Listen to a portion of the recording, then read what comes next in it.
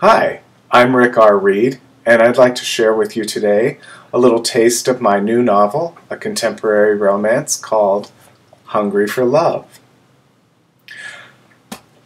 The moment I'd like to share with you today is the time when our two love interests, Brandon and Nate, first lay eyes on each other. Even though nothing happens until later, their connection with their eyes say it all. So here's the sample. Nate should have known better than to run the trails at Green Lake on a sunny Sunday. He fought against rollerbladers, bikers, gaggles of young mothers with strollers, couples holding hands, other runners and walkers, and even swimmers who spilled from the lake's two beaches. It was hard to get into any kind of stride when every few minutes he was dodging a bicycle or jumping over a pair of leash dachshunds.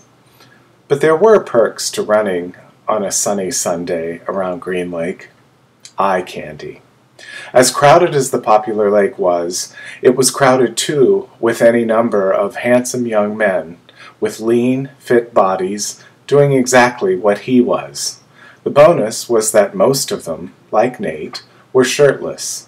Their muscles stood out, glistening, defined by a semi-gloss coat of sweat. There was a certain sexual tension in the air. He had passed the dark-haired man once before, since he was running the opposite direction from Nate. Their eyes had met, and Nate was struck by the intense hazel color of the other man's irises. The flecks of gold in his eyes were almost hypnotic, and he had a beard that Nate could feel, chafing against the tender skin of his neck.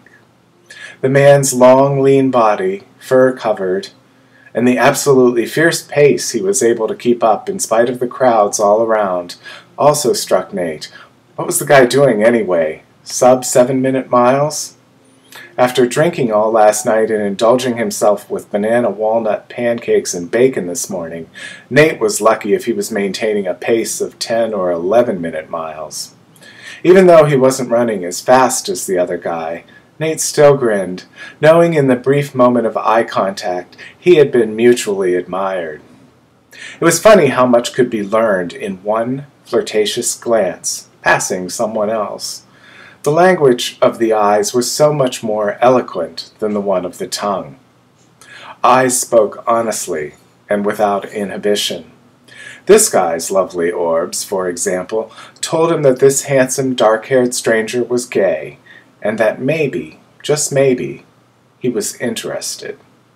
Straight men did not hold a gaze as long as gay men did. Why, it was practically an art form. Now, as Nate pushed himself to complete the 3-mile circumference of the water's edge, he wished he had seen the guy again.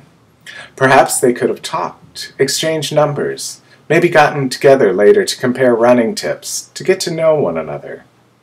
To have sex? Nate chuckled, slowing at a pier near the Aqua Theater and walking out on it to stretch. Well, sure, he thought, surprising himself, but there was something about this guy, the openness in his eyes, that made him think of the possibility of something more. Nate looked around him from the vantage point of the low, wood-slatted pier and saw no one who looked like the dark-haired young man he had passed earlier.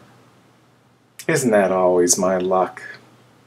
Nate pulled one of his calves against the back of his thigh, searching for that perfect, dark-haired man.